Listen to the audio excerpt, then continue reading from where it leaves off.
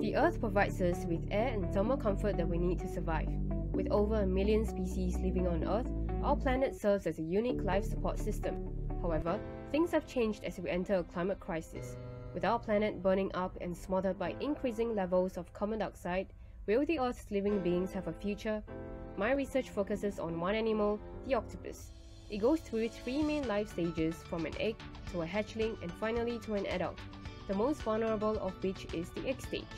To see how the octopus egg can battle against climate change, the secret ingredient is to look into their proteins, because they serve very important functions like transporting oxygen in the blood and processing your lunch for energy. They are also crucial responders to stress that allows an organism to cope with changes in the environment like global warming and ocean acidification, making it ideal in my research to predict if octopuses can adapt to climate change.